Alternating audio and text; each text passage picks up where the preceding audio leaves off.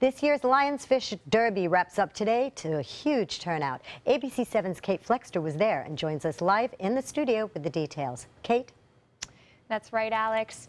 This year's catch was a little smaller than last year, coming into 429 lionfish. But as for the crowd, it was the biggest to date. 241.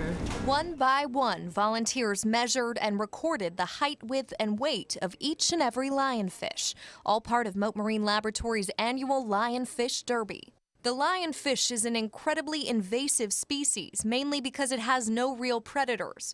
But as a predator itself, it's a major threat to Florida's native species and ecosystems. In heavily invaded areas, the lionfish has reduced fish populations by up to 90%. They're very fast reproducing, they're venomous, and they can eat a lot of native fish. And they've caused some native fish populations to really decrease in invaded areas. During the Derby, divers try to keep that growing population under control, competing to spear as many of the fish as they can. Anytime I'm out spearfishing, I'm always looking for a large concentration of lionfish so I can go back and harvest them during a tournament.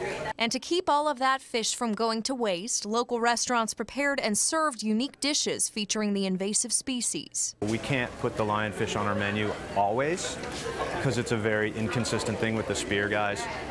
But when we can and we have it on our menus, you know you're cooking something you really feel good about, and that's awesome.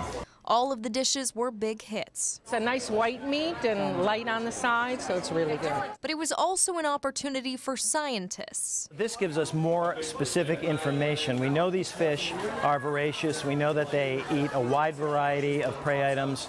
Basically anything they can fit into their mouth is what it seems. And nothing is eating them. Those scientists not only measured the fish, but also studied the DNA content of their stomachs, determining what the lionfish are eating and which species may be in danger. And by doing this, we'll be able to know how much of what is in the lionfish diet is specifically related to those species that we value the most commercially and recreationally. While this year's total catch was smaller than last, the winning team set the record for largest catch from any one team. Alex?